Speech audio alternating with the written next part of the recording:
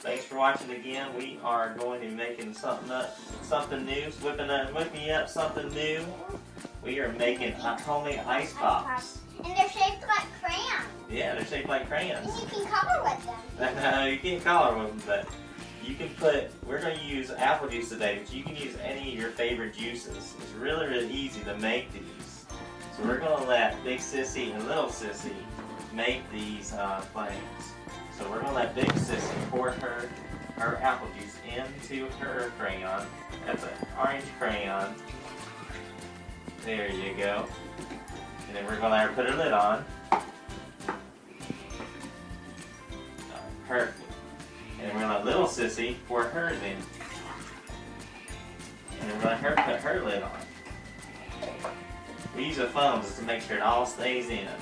No, you have to put right here. Yeah, the crayon's on. And then you make sure the lids are on really well.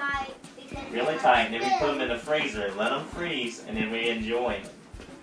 And that's all you got to do to make your homemade ice pops.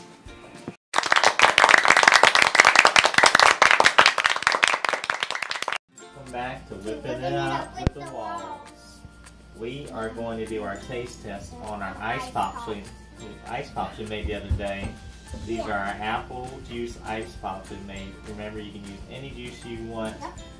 It's very, very tasty.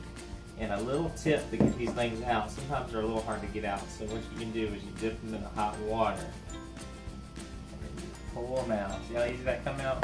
And we'll do the same thing with this one. Here's Little Sissy's.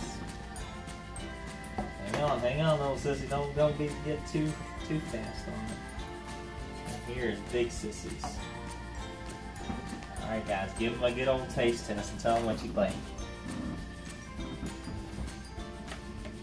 Is it good, Big Sissy? Is it good, Little Sissy? What do you think? Is it good? She's giving a 1, but that really means a thumbs up. She likes that a lot. What do you think? Do you recommend this to other people? Okay. Well, that's our result for our homemade ice pops. Hopefully you guys will make this with your kids, or you can make them for your parents, whoever you're making it for.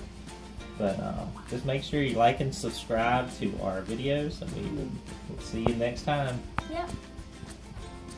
Thanks for watching. Please like and subscribe.